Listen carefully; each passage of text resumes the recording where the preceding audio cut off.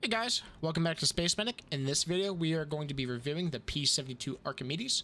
Before we get into that, please remember to subscribe to the channel, click that bell for notifications, and please let me know how I did by either liking or disliking this video. Please also comment down below, it really helps me get this video out to other people. We are a small but fast-growing channel, so every interaction helps a lot. The Archimedes is available in-game for 150,000 UEC, and that is available at Astra Armada on Area 18.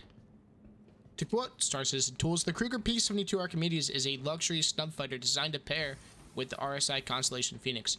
It requires an extra intake and a lighter hull compared to its P-52 Merlin sibling. The Archimedes delivers exceptional handling and performance in a sleek package. The P-72 is a racing ship, although it does pack a punch with 4 guns, 2 on each wing.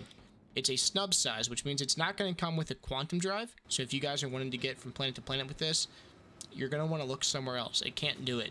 Although, CIG did say, when asked, are there plans for a transport module of some kind to allow long-distance transport of these snub ships by the large ships in the game?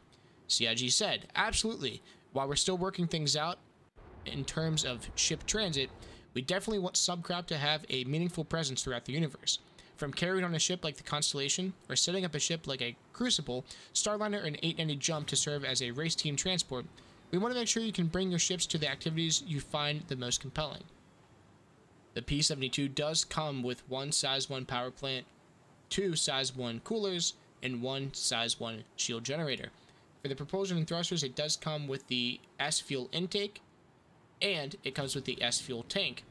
Again, there are no quantum drive tanks to worry about here because there is no quantum drive. What makes the P-72 unique is that S-fuel intake. This air intake is going to allow the P-72 to recharge its boost mid-flight. This is in contrast to its Merlin sibling that does not have this feature. And in terms of weaponry, it comes with 4 size 1 laser cannons from Bearing.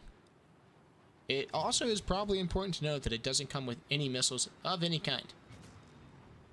While you can pick this up for the 150,000 UEC as discussed earlier, you can also buy this in the pledge shop for $35 standalone.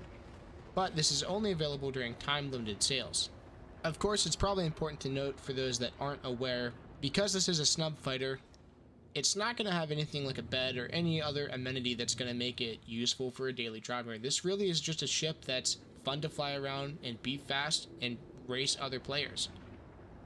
The guns that are attached does make it somewhat competent, but there are definitely better options out there. But with that being said, if you're wanting something quick and nimble, the P-72 Archimedes fits that very well.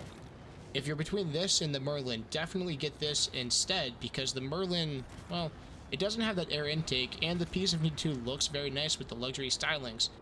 It was also purpose-built for performance because of the lighter hull materials and additional power plant intake. And that'll do it for this video, you guys. Please let me know what you thought of this video in the comments below. Please don't forget to subscribe and like the video. And if you want to chat with me, please check out the Discord in the description below. You can connect with me and some other players. So far, we're having some really good question and answers in there, and some good just discussion overall on the game.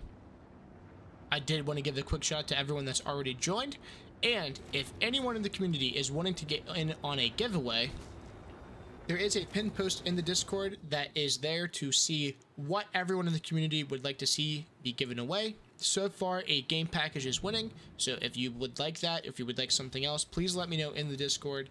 Once we get some good engagement, some good feedback on that, we'll get this giveaway rolling. I would love to be able to get this to you guys before Christmas or on Christmas as a present, so let me know what you guys would like. Until next time, peace.